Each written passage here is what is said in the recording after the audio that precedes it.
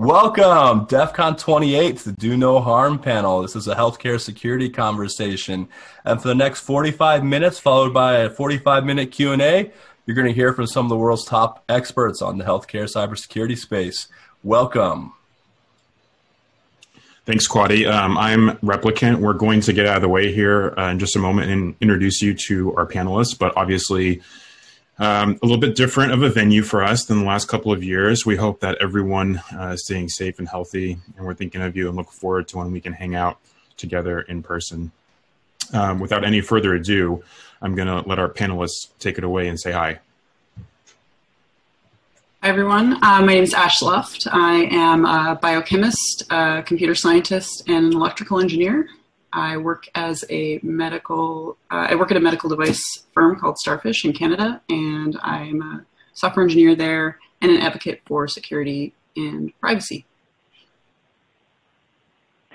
I think that means that I'm next. So I don't have a handle, unfortunately. So I am just Jessica Wilkerson. I'm a cyber policy analyst with the Food and Drug Administration, and I work on cybersecurity policy there for medical devices. Some of you may know me from my previous time with the United States Congress Energy and Commerce Committee, where I worked on cybersecurity policy for them. Very nice to talk with everyone, and looking forward to the panel. Thank you.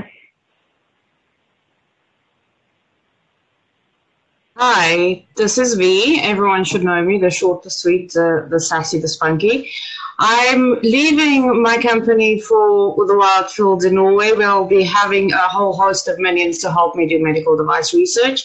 Currently doing independent research in for Medtronic, aiding them to get more visualization on their products and their security.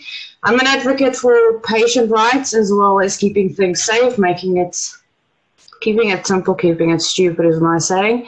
And that's me, short and sweet. That leaves me. My name is Vidya Murthy. I work for MedCrypt, a startup in the space of bringing cybersecurity features to medical devices. I absolutely am passionate about the subject matter and think that we're at an inflection point here, and there's going to be a big amount of change as we go forward. Well, on behalf of Quaddi and myself, we are just so incredibly grateful to have an amazing panel this year.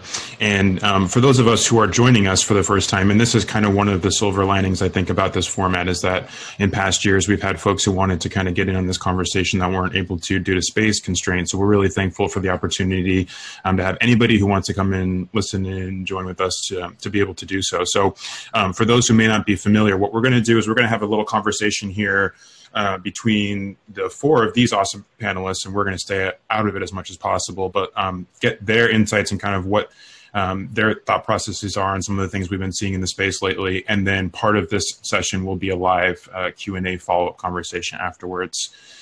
So we don't really have a formal set of questions like most of these kind of more rigid panels do, but I do want to kind of start off on a little bit of a brighter note. I think some of the times that we've had this event in past years, we spend about 45 minutes talking.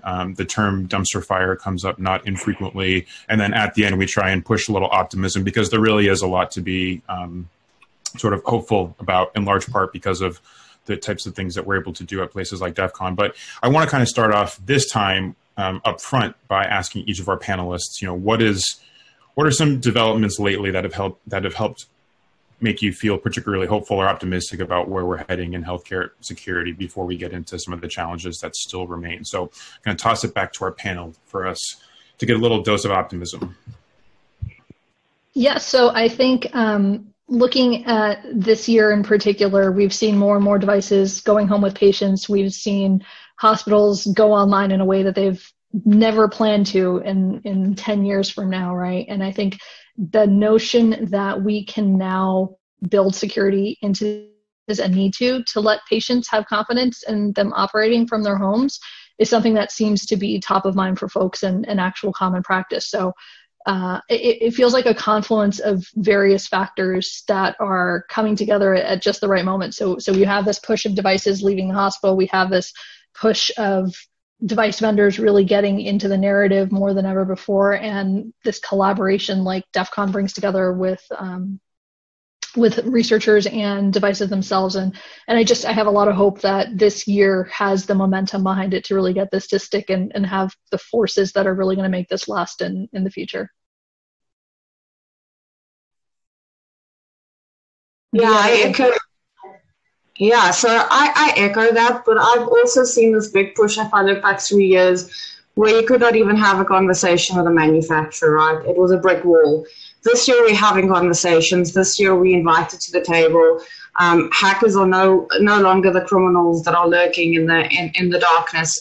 We've brought things to light. We're having difficult conversations, but we're having them. And I think that's a major push forward. But except for that, we're now having developers and engineers think more security-wise. We've started to change the cultures of working in silos to start working as a collective. And one example that I've seen is the way that the community has jumped in with the 3D printing, PPE, mask making, supporting medical people where they can. And I mean, even the CTI League that's protecting hospitals around the globe, from, cyber criminals. I mean, that is just a collective pool of humanity showing that if we work together, we can change the world one bit and bite at a time. What do you think, Jessica? Oh, I like the prompts. I think I started working on healthcare cybersecurity issues, I think right around 2015, 2016 timeframe. And at that point, obviously, I was working on them for the United States Congress. And it was just an entirely different conversation. I mean, the things that we were talking about, like V had said about, let's bring in security researchers, let's have them be part of the conversation. They have, valuable experience and things to contribute. That was just such a non-starter, and you had all these manufacturers who absolutely were never going to do that. That was completely unacceptable. We were still, in some cases, getting asked for help by the manufacturers to essentially be like, can you make this problem go away? And there were just other policy issues, that have come up over the years. I work a lot on legacy device issues. I work a lot on software transparency issues. And they always started out as, this is never going to happen. We're never going to be able to do this. The industry will never accept this. And in 2020, it's completely different. I work on those issues every day. They are starting to be operationalized. Security researchers are a huge part of medical device and healthcare cybersecurity overall. And we've just really made so much progress. And we've made the progress in such a way that it has its own momentum now. It's going to carry itself through. And I just think that really can't be overstated how valuable that is. Yeah, so I agree with what everyone said. I would say that I think one of the biggest things I've noticed over the last 5 to 10 years is the people. So community and the number of people sort of coming together. There seems to be lots of different groups and organizations popping up, even in the last couple of years, advocacy groups, people working together, medical device manufacturers. I mean, even when I, 5 years ago, started having these conversations and asking questions about security and privacy, it was harder to find other people to even have a discussion with about these things. And now it just seems like there's this momentum that's really building, and the number of people are just getting, who are engaged and want to make a difference and want to be a part of the conversation is growing. And I see that as a huge positive thing, because realistically, the more people that we have participating in the conversation, the more action that we're going to be able to take sooner and faster. Yeah, I think one of the big things also is we've seen physicians coming to the table and wanting to learn more about the devices they have and work with. Right, it's not just the security people driving it or policy driving it. I think the healthcare industry has come back into a bang and saying, how can we make this better for our patients? Because in the end, I think every physician wants to make it safer for their patients. And that's a big thing for me that I've seen this year, is the physicians coming to the table saying, well, how can we learn more? How do we translate this to our patients in a way that they understand? Yeah, I think that I love conference calls. I was going to say, I'd echo that, because I think, even going beyond patients and things, one of the things that my boss is really quite insistent on, and you probably all know Suzanne Schwartz one way or another, is the shared responsibility of the healthcare sector, where, even we are the Food and Drug Administration. We can only do so much. We have jurisdiction over the medical device. We don't have jurisdiction over hospital networks. We don't have jurisdiction over other parts of it that, sometimes that are certainly implicated in cybersecurity concerns. And so, there's traditionally been a very fraught relationship between, for example, medical device manufacturers and healthcare delivery organizations, so hospitals and others. And what I've started to see and have personally experienced over the last couple of years is a greater and greater breakdown of the barriers between those two groups. So with some of the partnership groups that exist, I spend a lot of time working with the Healthcare Sector Coordinating Council, for example. You have hospital CISOs who are on the phone every day with global product security officers at medical device companies, and they're just having conversations. I mean, sometimes they're just shooting the shit, and sometimes they're actually talking about work stuff, but like those relationships being there and being already established are just so meaningful. It allows the progress in the sector to be made so much faster and problems to be addressed so much quicker. And so I would echo what V said about, we're having almost new entrants into the conversation that's letting the conversation really take off. I just want to say... Sorry. Go ahead, Christian. I just want to say these are all fantastic insights, and I love to hear the optimism around how the conversation's changed, because every year when we have this event, we undoubtedly have to talk about an event that's happened during the year, whether or not it's WannaCry or whether or not it's a security researcher that's been shunned or threatened by a device manufacturer. And I think I can say this is the first year where I have not been publicly aware of such an event. And so I think that's really proof to what everyone's saying here, is that at least part of the interaction with hackers has changed. Now, whether or not that'll stick or whether or not this is just an off year, I think we'll have to see. But when we have strong partners in this space, hackers coming together with healthcare organizations and device manufacturers welcoming their collaboration, everyone wins. And that's really what makes patients safer at the end of the day. I wanted to just also say, though, a lot of what was discussed is optimism around this is a great year. It's also a horrible year. COVID, 2020 is one I would love to forget. There are so many things about this year that have absolutely sucked. One of the things that's been voiced to me by a variety of people is how is COVID going to impact this? How is COVID going to impact hackers, security researchers, security professionals, and the momentum that we have made? Because there's legitimate concern, I feel, that a lot of security work, a lot of securing these types of spaces costs money, and how a lot of that money is being sucked from what would be security budgets into responding to COVID. And as a consequence, do people here think we're going to see a regression? We've made 10 steps forward, or are we going to go 5 steps back because COVID really stopped the momentum? Love to hear your guys' thoughts. So I'll start. Sorry, Vidya. I think it's broken the perimeter, right? It's forced us to pull up our socks, right? The healthcare perimeter is now no longer within your hospital. You have patients at varied areas, and everything is different. But I don't necessarily think taking 10 steps back is a bad thing, right? This year has given us time to assess, time to view the healthcare scene, the medical device scene, and if anything, force us to slow down and observe and just take note of what's happening, right? I see hospitals crumbling up underneath a pandemic, which is something that their function is to care for patients. And we see that even the biggest hospitals are struggling, and that perhaps we just need to take a step back and rebuild. Maybe 2021 could be the year that we build things better. Instead of trying to slap a Band-Aid on, We do things right and we do things better from the ground up. Yeah, I love that notion of taking the time to rebuild. I mean, we've seen where healthcare facilities have already been compromised before they saw their first patient as part of trying to meet the need for COVID.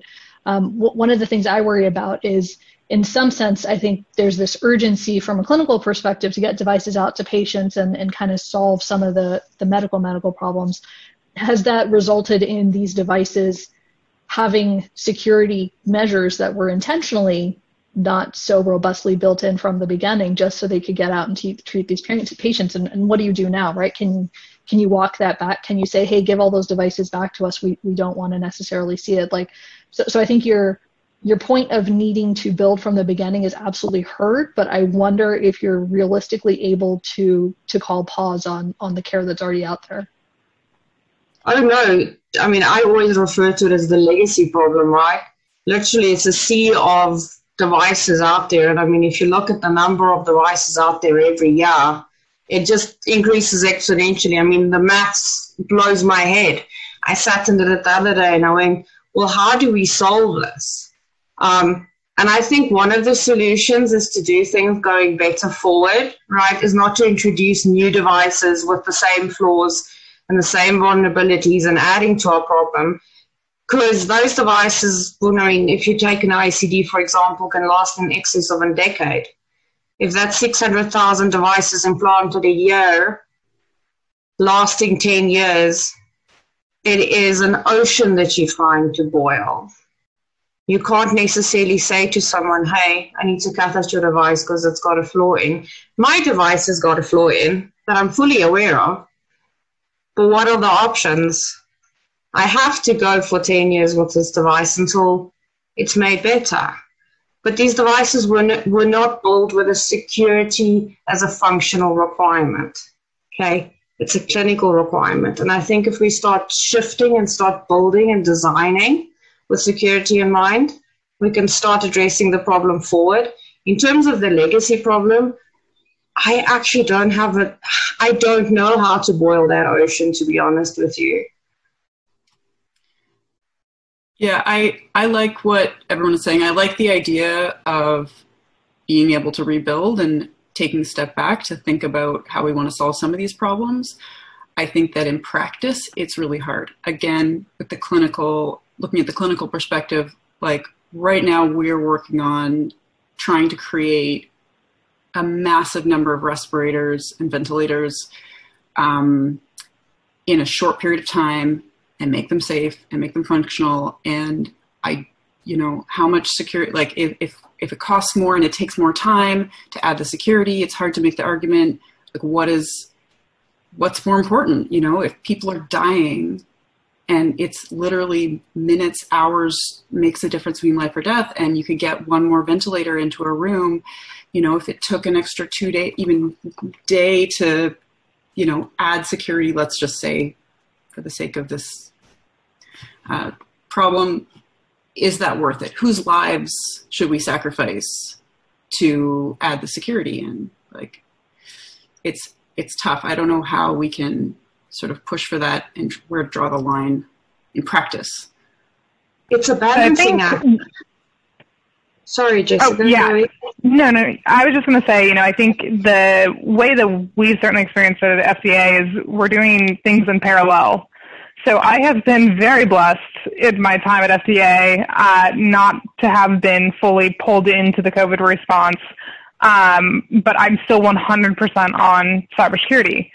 And essentially what that's allowed us to do is, while, a significant portion of the agency is all in on COVID and figuring out what they need to do and doing some of the things exactly what you all are saying, getting devices to patients who need them, we also still have a very dedicated team at FDA looking at cybersecurity. And another thing that I was really lucky when I came into FDA, I think everybody, elementary school feels like a bajillion years ago, but you walked into elementary school and there was that one person there who was just like, you're like, we're going to be best friends, we're going to do great things together. For those of you who have not met Matt Hazlett, He probably is like sick of me talking about him, but anyway, Matt Hazlett is great, and he is essentially one of the leads at FDA for doing cybersecurity reviews of devices as they come in. And so at the same time that all of this is going on with COVID, what Matt and his team within the device review office at FDA have really started doing is they're getting tighter and tighter and tighter at looking at exactly what you all are saying. We're learning so many lessons from deployed devices about vulnerabilities that are showing up. We're learning so much about what manufacturers maybe aren't doing on the front end that are causing problems on the back end. And what Matt and his team have really been able to do is they're taking all of those things, they're taking the vulnerabilities that are showing up in post-market, they're taking the missing pieces of the process, the gaps in the process in the development of medical devices, and they're putting that into the pre-market review process where they're essentially saying, okay, we are learning every day how to get better at reviewing devices, and they're implementing it. So I think, while we're certainly seeing issues, or there's just this very valid urgency about getting devices out where they need to be. We also still have this very robust mechanism at FDA in particular for making sure that anything that we're learning, anything that's coming up with regard to cybersecurity is actually making it back into our process.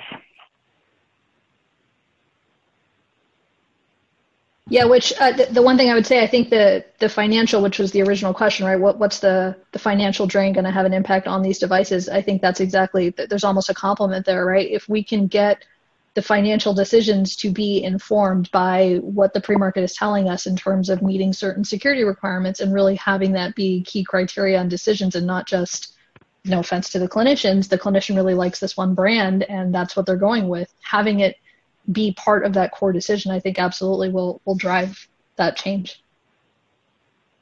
My only decision about whether or not I use a device is how many 5G microchips I can inject into a patient. Wait, doesn't it have to say AI in it? No, that's the blockchain version. That's 4G. Okay. This is being recorded, man. That is going to be clipped. That is going to be taken out of context. It's going to be viral on Twitter in the next couple of days. And we're going to hear about how doctors are part of the 5G conspiracy. So strong work on that one. Yeah, well done. What I did want to ask, right? So I'm going to turn it. I want to ask Christian and Jeff a question, seeing as we're being grilled here. You as clinicians, right? When you are making a decision for your patient, right? Security versus clinical functionality. How do you do that balancing act? Because you guys are fortunate as physicians to have your feet in both walls. So from your perspective, how do you balance it out? How do you work it out in your mind? Because for us, it is security first and foremost and patient care. Where we almost more from a security perspective. I've been a patient. I've seen that side, but I'm quite keen to hear from your side what your perspective on it is. Yeah, that's a great question. And I think that COVID is really starkly forcing us to understand and choose between some of these seemingly opposite goals. In medicine, we frequently have to weigh multiple different pros, cons for any particular treatment or situation. A patient may need anesthesia for a procedure, but they're also very tenuous from a cardiovascular standpoint. So, what's more dangerous, not getting the procedure or putting them under anesthesia? And so oftentimes you have to say, well, we need to take both into account simultaneously.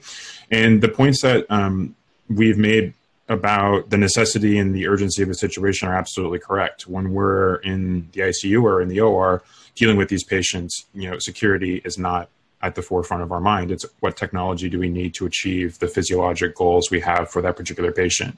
When we go home and we talk to people like you and we're able to put on our hacker and security researcher hat, obviously we start to be able to understand and conceptualize the consequences of some of the downstream effects, right? So it is a complete balancing act 100% of the time. Anybody who tells you they have a perfect formula for that answer is lying to you. The thing that's been somewhat reassuring to me is we have had conversations with people that we work with in our hospitals and elsewhere where they understand that you kind of have to shoot for both. And in some of our institutions, I've had people say, from the disaster and emergency management side of things. Hey, we're gaming out the COVID response and going on that right now, but we want to fold a security, information infrastructure exercise into that as well.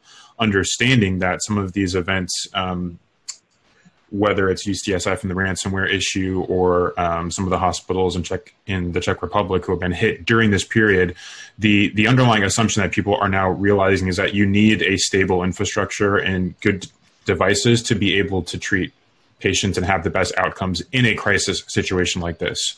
So deficiencies on the security side only hinder your ability to achieve your main mission.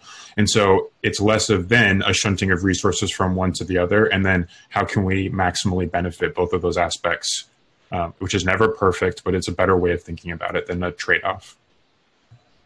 Yeah, I just completely echo that. Like, one of my nightmare scenarios is treating a hospital full of COVID patients where the ICUs are overflowing, and then getting hit with ransomware, for example. So what little bandwidth we have left to handle the surge, to treat the patients as best we can, goes out the window when the digital tools we use, whether or not it's the electronic health record or connected medical devices or all of the above, would be impacted by an attack. And so it's not just maybe a little bit of impact to patient care. It's going to be huge. And one of the things we all like to talk about, and I think we all know in this space, is just how dependent doctors are on connected medical technology. Doctors, nurses, technicians, modern healthcare is exceptionally connected, hyper-connected, if you will.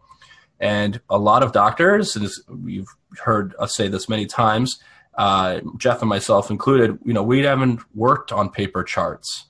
We've never had light boxes where we pull up a CT scan that's printed on something and put it up against a wall to read it. We've always accessed those through workstations and PACS system software. So you take what we're trained on, this digital infrastructure, this connected, vulnerable infrastructure, and you add a pandemic on top of it, and then you take away the tools that we're used to using, undoubtedly patients would suffer. So that 1-2 punch is definitely something very concerning. To the heart of your question, which is, how do we as clinicians make that trade-off or decision about, here's a more secure device, but it has less clinical utility or functionality compared to this more secure device, that et cetera. So how do we make that trade-off? Honestly, I'm looking straight into the camera. It's really hard to even have any bearing on that decision. So a lot of the devices that we use every day in clinical practice, we don't choose. We show up to the hospital and there are monitors that are there because they made that purchasing decision, 5-10 years ago. When you train to become a doctor, you may train for 4 or 5 years on a particular set of medical devices that you're going to implant, a particular brand. You become familiar with that. And then, so what do you do when you get out of practice? You use the exact same one. And so there are, believe it or not, there's much less time to reflect and much less ability than most people believe for us to pick which devices we use in clinical practice and to make that decision. With that being said, we're trying to educate other doctors on this. And when we do, like Jeff mentioned, they care. They want their patients to be safer. They want to use secure medical devices. They don't want their patients' health information or even their health to be at risk. So we have sympathetic ears from the clinicians. We just lack the ability to make it easy for them. What you don't want is your doctor to have to go to 14 years to train to be a doctor and then go and have to take another year or two of cybersecurity coursework or whatever to become competent. You really have to make it easy for them to make the right decision and convince them that they should tell other people in their hospital and other doctors that it's important.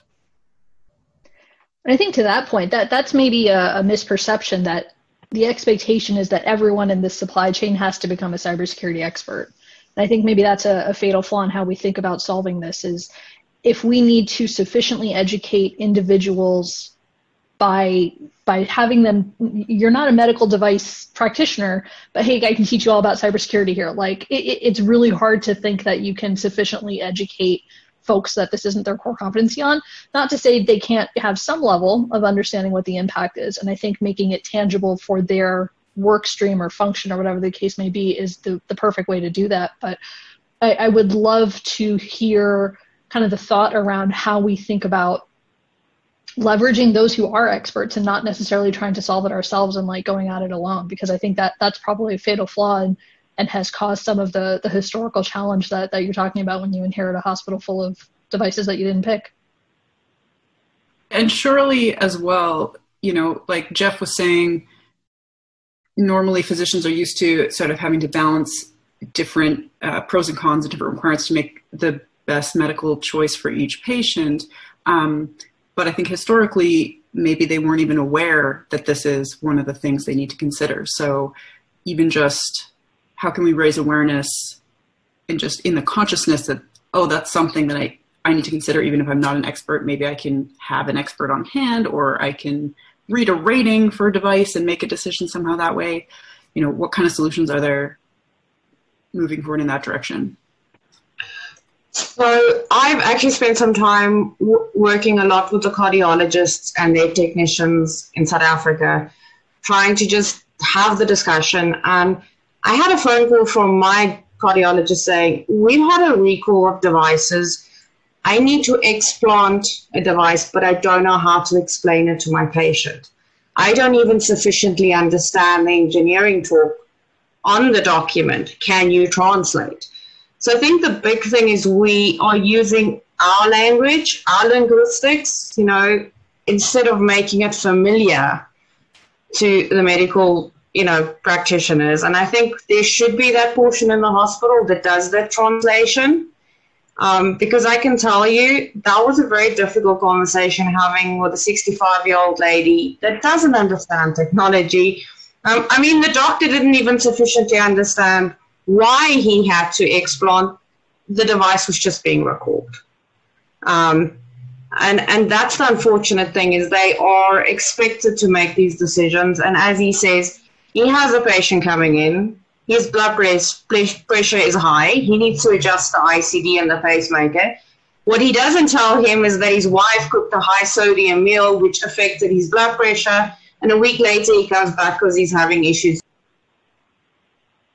Therapy has changed significantly. So those are the challenges they deal with, is, you know, having to solve the clinical puzzles. And I think adding that, you know, the technical stuff on top of it, especially using terminology they don't understand, is where we've been going wrong. We should be finding ways to translate it better for them. Yeah, I think that that's a failure overall of how we've designed not only medical devices, but how we do cybersecurity overall, right? Like so many times, if somebody gets hacked or whatever, it's their fault. Setting aside corporations who get, you know, DDoSed or whatever, and then claim to have been a victim of a sophisticated cyber attack. Like, there are times when people get hit by something and it really wasn't their fault. There were so many different things that they have been expected to know. And I think something a professor once said to me stuck with me. We were talking about this whole thing about like, oh, like people are just so dumb about cyber. Like, why can't they just be better? He's like, yeah, and all those people who were driving Ford Pintos, like, what the hell were they thinking letting their cars blow up?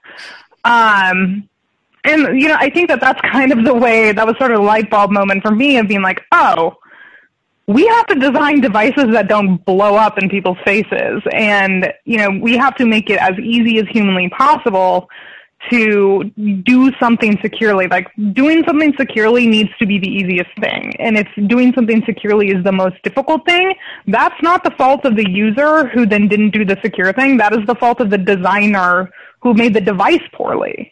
And so I think, you know, we've gotten away with frankly, in a lot of cases, being really lazy and offloading the responsibility onto other people.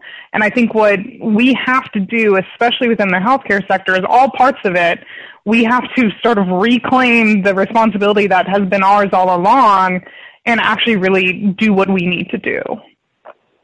Yeah, I mean, the responsibility, I'm very big, the responsibility to build these things better is the manufacturers, right? They're the ones that have the control over the firmware and the hardware. We shouldn't be pointing the finger at the hospital saying, hey, your device, your network got hacked because you have vulnerable devices. Well, those should have been built better. right?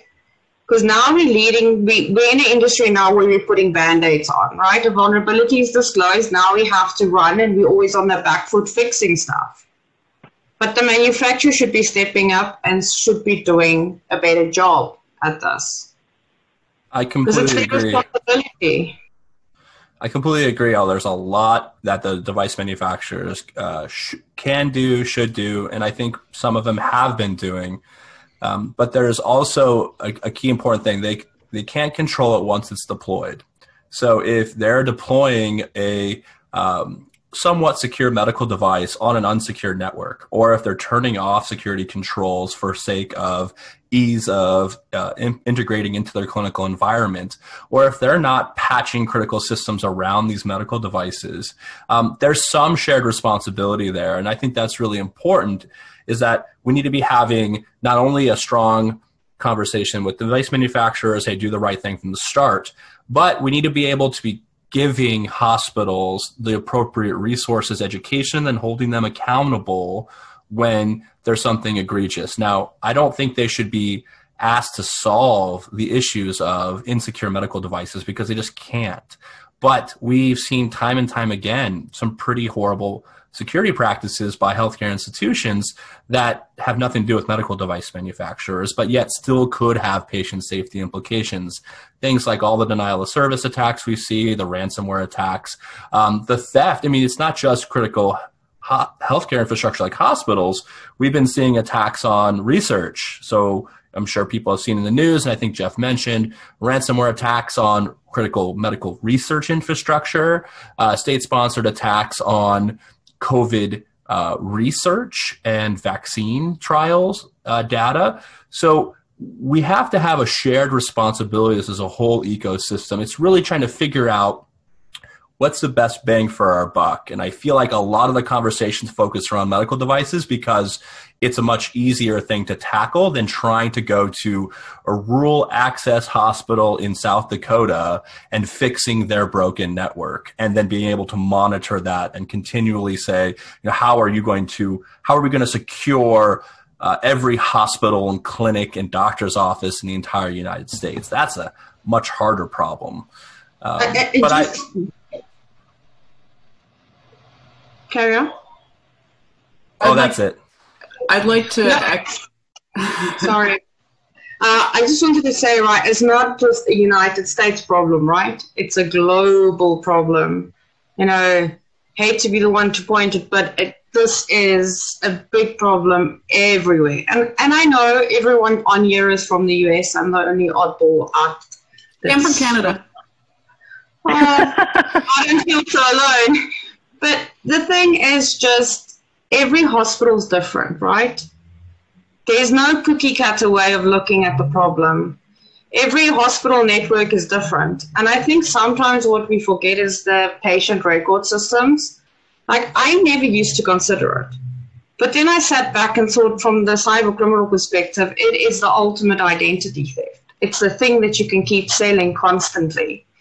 And it's often the thing that's least protected. Because we're focusing so much on medical devices, we've forgotten what a treasure trove that holds. And I mean, that's moving to the cloud. So, you know, Microsoft is one of the big proponents that's moving everything now to the cloud in terms of patient records and clinical systems. So I'd be interested to see how the smaller hospitals are actually going to be able to cope with having to do, you know, perimeterless defenses, you know, zero trust networks, or even cloud solutions. Because I think the big hospitals like Mayo might be fine, but you have the smaller rural hospitals that I don't even know if they have IT or security on the premises, or whether they're paying someone, a third party, to do the solution for them. Yeah, Sorry. Go ahead, Ash. You go first. Okay. I wanted to go back to the topic of responsibility, and I would have to echo with Christian. I think it is a shared responsibility. Obviously, I think that, you know, I work for a medical device manufacturer. I'm a embedded software engineer. I think about these things. I want to make sure that I'm doing my part to build really secure and awesome, safe products for end users. I care a lot about that. But I think it's easy to blame manufacturers, and it's often more complicated. Again, it's this balancing act. So I work for a medical device manufacturer that's a consulting firm. So we don't have any of our own in-house products. We have people who come to us, and we have clients, and, you know, some of them, you know, are business people, and some of them are other medical device manufacturers that subcontract to us. But we have a lot of people who are just doctors and clinicians and other people who are really passionate about saving lives. And they come to us and they're like, we have this idea. We think we see this gap. We desperately want to help our patients. Please help us build this. We have this tiny, tiny budget. We only have this amount of time to do it in because, you know, we got this little budget from these people, but they say we have to get it done by this time. And, you know, we're working really, really hard to try to meet all these deadlines and actually make this little device that, you know, if we can give it to those doctors, it might save lives. And then for us to come in and try to say like, oh, well, we have to add all of these security things, and, you know, maybe it's gonna affect the budget, it's gonna affect the timeline. And, you know, again, I care about these things. I'm in there, I'm advocating for this stuff, but it's hard to say, you know, if you only have this much budget, and it's, how do you tell them, okay, we just aren't going to be able to make this and implement this part of security, like where to draw the line. I think it's more complicated and harder, like, in practice, and it's hard to just say, well, the medical device manufacturer should just do it. You know, how do you make that choice? I actually want to add to that story. So I started working with Medtronic, and I'm a hard ass. Everyone knows that I said a bunch of things 3 years ago, called them out because I was unhappy with how our conversation went, because we had a legal situation. And I started the first 6 months of my project listening and getting to know the developers and the software, firmware engineers and the hardware engineers. And I sat back and listened and realized that these are real people that are wanting to make a real difference. Really, they are. And one of the specific engineers, Rob Masto, had a big impact on my life, because he said to me, "Okay, so tell me what you want on your device. Tell me all the security you want. Give the list to me, and let's discuss this." And he turned around and said to me, "Well, so you're getting a new device every 3 years, right?" And I said to him, "Well, no, there's no fucking way that I'm doing that to myself." And he's like, "Well, then you can't have all of that." He says there's trade-offs for everything. So specifically with embedded implanted devices, the more security you add, the less lifetime you'll have on your battery. Because I can tell you the one thing that is worth gold is how long your device lasts, because it is a horrible thing to cut out. And I don't know if you guys know, but the more you cut it out, the more scar tissue forms, and the worse it gets, right? And I've had my device since 19. I wouldn't be here without it. So people building these things, I would be dead. I had 2 weeks left to live. That was the serious situation. So I think sometimes we want all the security in the world, but we don't realize there's trade-offs. These devices are there to save lives. And if we try and push security too much, there's a whole lot of set of devices that will never come to market, and they will never save lives. And that's one big lesson that I had to learn, and I had to have humble pie, and I had to swallow my words and realize that, you know, there's people behind this wanting to make a difference with technology and science. And without that device, I wouldn't be here. I wouldn't have my kids. So technology does save lives in ways. We must just find the perfect balance to balance everything out. In your perspective, V, and folks like you, like Marie Mo, who have these incredible security backgrounds, but also our patients, is so incredibly valuable to be able to consider these types of trade-offs in like a human person, right? In like a very real way. And one of the things that Christian and I are working on is, how do we understand the role of the patient as a stakeholder in these types of conversations? And is there a utility in having those types of conversations with this 6-year-old man who needs to get his pacemaker revised? Or is there a trade-off between the potential risk of a vulnerability being exploited and then, just putting him through that process of having it revised? And I think it highlights one of the things that Christian and I are so interested in, is just developing a data and a science around this to be able to say, in other types of medical therapies, we have very clear risks. If I give you a blood transfusion, there's about a 1 in 1.5 to 2 million chance that you might have an infection that's serious as a result of that, or heart or lung issues. We really don't have the ability to have conversations with patients and say, like, this is the clear-cut risk, because thankfully we haven't seen many incidents of issues. And that doesn't mean that there's an absence of risk, but it makes it harder for us to have discussions with patients and say, really, this is the type of math that you have to weigh as a patient with your own values and preferences and things like that. And we've kind of done some work on touching on this idea of a cybersecurity informed consent, to say, we talk about risks, medical risks of surgeries and medications and things like that they may be on. Should we start thinking about cybersecurity as a potential risk that should be included in this conversation a clinician has with the patient? And Jessica, I know the FDA is also really interested in this, and you've had a lot of really cool outreach types of events to be able to talk to people like V. And I think it's that challenge of moving beyond people who are security literate to people who may not have heard about these issues whatsoever for as much as we talk about them, and to be able to kind of have that enter the conversation so that they can, without having a background in cybersecurity, weigh that as part of their clinical process. Yeah, I think that there's a couple of things that I would bring up on this. I think, one, you had mentioned that FDA has been doing a lot of this, and I think, V, you were actually at it was October 2019 meeting, that we had the Patient Engagement Advisory Council meeting, the PEAK meeting.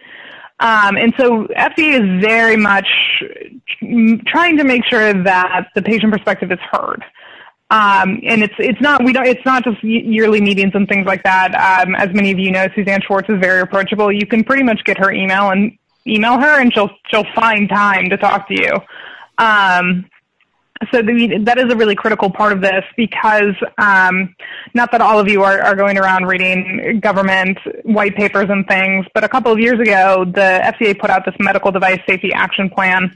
And sort of setting aside the flowery language that all government documents, I think, were decreed that they must use. Essentially what it says is, look, it's exactly this issue of balancing the idea that patient safety is a twofold concern, right? There's the concern that we all typically think about on cybersecurity. Is this device safe and effective enough to justify its use with the patient? There's also the flip side of that, though, of what Ash was talking about and what V was talking about, in that, what happens if the patient can't get the device? That's got to be a thing that gets considered too. And so, FDA, when we talk about cybersecurity, when we usually do it, we're very explicitly talking about, do you have security controls? Do you have sufficient whatever to make sure that the device is cyber secure? But a less talked about part of the work, but that is equally important, is this idea that we recognize that sometimes devices need to get to patients because of the benefit that they're going to be able to provide. And maybe we don't have as much information, maybe we don't have as much of assurance of the things that we would like to, but this is the Breakthrough Device Program. This is some of these other investigational devices that come up and that FDA has specific categories for and authorities for, then things that you can do this. And it's exactly this recognition that the other folks on the panel are pointing out, which is that in some cases, not having access to a device can be as big of a risk as having access to a device that isn't secure enough.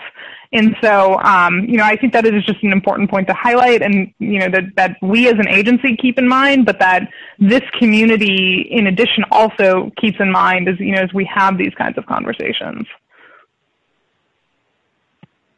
All right, I want to change this. Oh, can I? I'm going to change the subject real quick because I heard a rumor. There are thousands of hackers watching this stream right now. There are literally thousands of hackers from across the globe watching. Very interested in what we're talking about, and I'm sure they're thinking to themselves, wow, there are a lot of issues here I might not have been aware of anymore, and they want to get involved. So hackers out there wanting to get involved in this space, how does, we've heard some examples, there's been a group of hackers that have tried to defend hospitals against attackers during COVID. There are hackers printing protective equipment for doctors on the front line, et cetera, nurses. But like, what's the next generation of this, right? Like when the pandemic's done, how do hackers play a role in this space? Continuing doing research? Is it bug bounties? Should a hospital have a bug bounty? Should a device manufacturer have a bug bounty? How does HIPAA play into that? The protection of patient information. How do we really kind of bring hackers more into this space?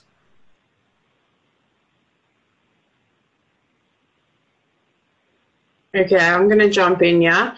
I have a dream, and I have a dream with a friend of mine, Nina. We want to establish a laboratory setup with devices, right? That people can actually do research on, that we can put on networks, that we can scan for vulnerabilities, that we can reverse engineer, that we can work with manufacturers to make better. I always see people wanting to break things, right? We want to find flaws, we want to find problems, but often we don't want to find the solution to the problem, because that's the harder part. So I want to say that if you find a device that's vulnerable, first remember there are human lives at stake. Okay, this is not an ego thing. Try and find the solution to the problem that you found. Write it up as you would any scientific paper. I know it's hard work. I know it's not glorious and it's not sexy. But when you hand that over to the manufacturer, they have all the data. And the more data they have, the faster that they can verify the claim, they can start acting accordingly. Right? It's not going to be easy. Not all MDMs are going to want to be friendly, but it is changing. But the biggest thing is the more thorough your research is, the less dispute there can be, and the more we can find a way to fixing it. But it's not all about just bug bounties, because I think that, for me, creates a negative thing of we're just finding the problems. We should be finding problems and then solving them. That's the hacker mindset. It's not just about pointing fingers and saying this is a problem. We should be working at the solution. We should be finding new ways of doing things. So I want to see a lab filled with medical devices that hackers can pull apart and we can build solutions. But not only hackers, you need people like Ash, right? Because, I mean, we're good at the other side of it, but I can't build these devices. I wouldn't even know where to start. So I think it needs to be a multidisciplinary approach. And even people like the FDA, should be involved in it from a policy perspective. And, everyone should just be working together. We should be building the bridges towards having synergy and having a space where we can explore this. And I think Biohack is awesome for that, because they already do a lot of that. Sorry, everyone, excuse my cat, who just really desperately jumped into my lap. I was trying to prevent it and failed. He just scaled the side of the chair. Welcome addition to the panel. So I love the notion of being part of the solution, and I think to your point, it does require multiple voices. You hit on a point that I think is really important, right? You as someone who does a lot of security research is not totally in the space of how do I build a medical device. I think we similarly need to not have the expectation of the people building medical devices to know how to solve some of these cybersecurity issues. So I think having the willingness to partner and really helping them not make cybersecurity their number 2 core capability and instead offering them solutions is absolutely critical and the way to make things actually stick. So should we have solution bounties then? Oh, yeah, I love that. Oh, you should trademark that. Yeah. But I wanted to bring up just a scenario. So it's not just for medical devices. You have a medical device bug bounty, for example. If that's a good or a bad thing, we could talk hours on that. But you don't have the issue of patient health information. And so hospitals can't offer hackers to come in and poke around the periphery of their networks or to give them that type of experienced because of a couple things. One, their live networks are taking care of patients. We would hate for something bad to happen. But then two, there's so much protected health information floating around a hospital's network. And if a security researcher or a hacker in good faith trying to do right finds something and it happens to be commingled with patient health information, then the hospital is required to report that as a HIPAA breach, right? So there are some perhaps some would call barriers, perhaps some would call safeguards. But what I think it's done is it's made not just the delivery of healthcare itself particularly difficult to engage with from the hacker perspective. And I think maybe we don't have to figure out that solution. Maybe that's one of the solution bounties we should offer. And how can hackers get more involved? Give us your ideas. But particularly at hospitals where we've talked about they don't have a lot of in-house security expertise, if anything, but yet they're still asked to do all of that work. How can the community come together and help them out? Because that could be a lot of good right there. I mean, one very easy answer to that is just working in healthcare, right? So I would encourage anybody who's thinking about a career change, if you're looking for an area where you can make an incredible impact and have a lot of really challenging problems to solve, consider working for a hospital or a healthcare delivery organization or being adjacent to that in some way. We know that some of these hospitals that we talked about in certain areas are critically underserved and may not even have a full-time IT security professional. So one way to get involved is just to join that effort as an actual employee of a healthcare organization. So I've got some specific suggestions, I think, and it's funny that you bring up HIPAA and other things like that, because I think one of the best ways that folks like these could get involved, hackers, whatever, there are actually specific programs that are being offered now within the federal government that puts you in policymakers' offices and lets you be the cybersecurity expert in the room for those people. So, there's the Tech Congress Fellowship. Some of you may have heard of it. Some of you may have met some of the fellows. Chris Segoyan, who's probably a well-known name for some of you all, was a Tech Congress Fellow. He's now works permanently for a senator and is that senator's tech person. But there's been dozens of others. They've got, great folks. It's a great program, places you with either an House office or a Senate office. And so that's one of the most direct ways that you can actually influence policymaking in this sense, is actually go be in the room when the policy is being made. So I would highly recommend that. I don't know when the application process opens for next year's class, but Travis Moore is your man, so go find Travis. The other thing I would mention is I Am the Cavalry. When I Am the Cavalry was first started, it was kind of this weird, kooky thing for the Hill, for the United States Congress, who's very used to dealing with, very buttoned up, everyone suit and tie, professional trade associations and things like that when they were trying to get information on whatever they needed to get information on. And I Am the Cavalry sort of just kind of came up to the Hill and was just like, hi, we're a bunch of cybersecurity experts. We'd like to talk to you about this.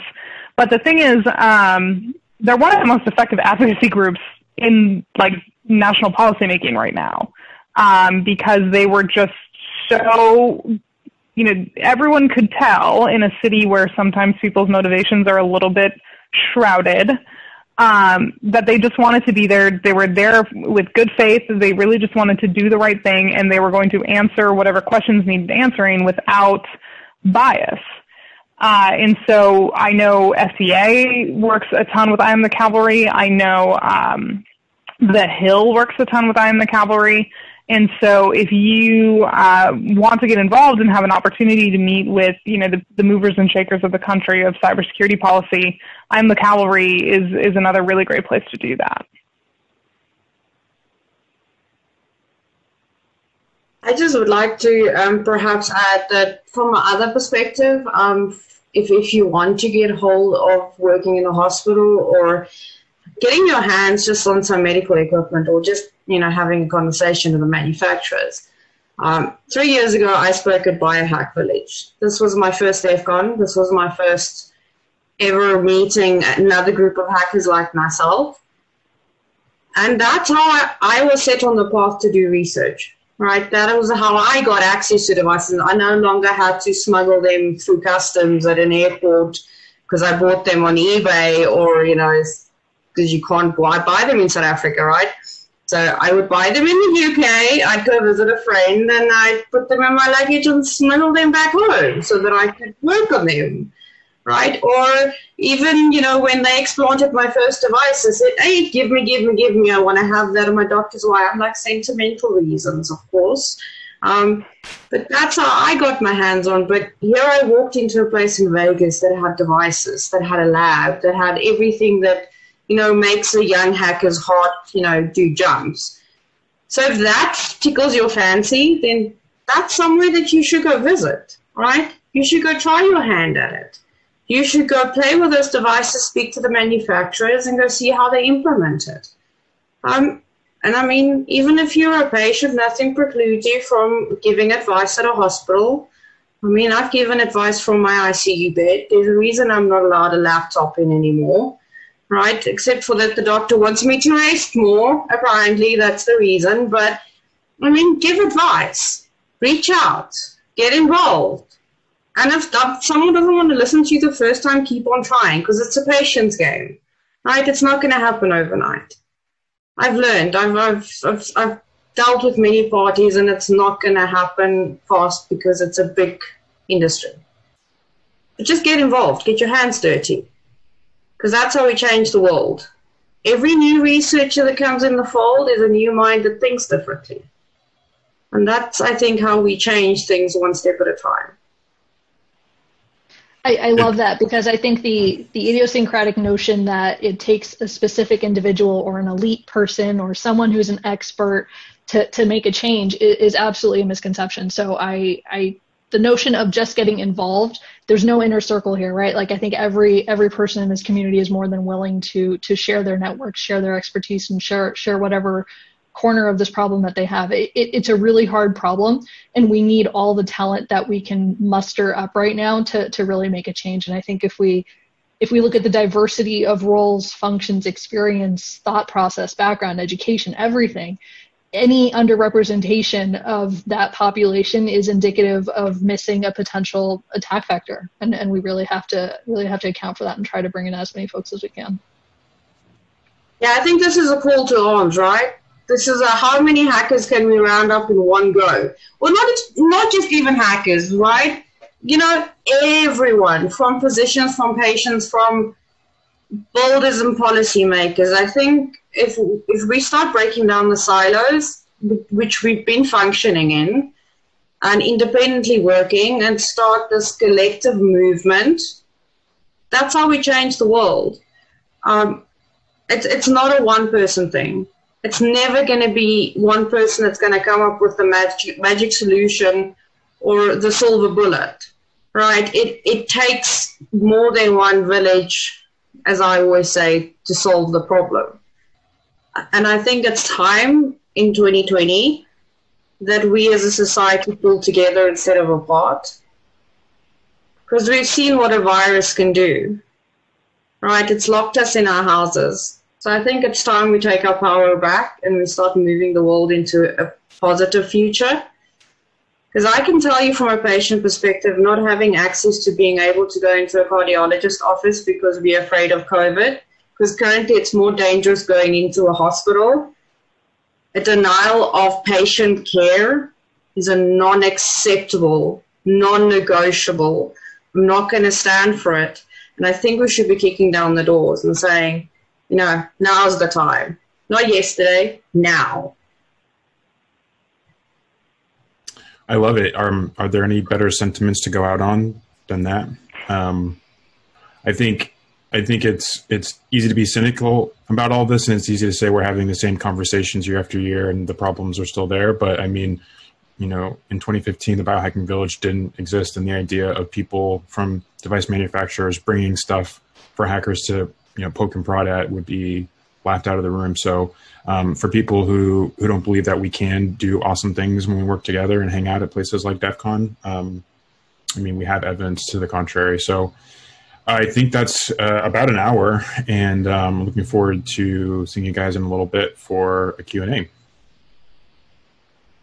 Take care, everyone. Thank you, DEF CON, for having us. A shout out to Nikita, especially, for taking another shot at us. We're going to go ahead and open it up to Q&A here in 5, 4, 3, 2, 1.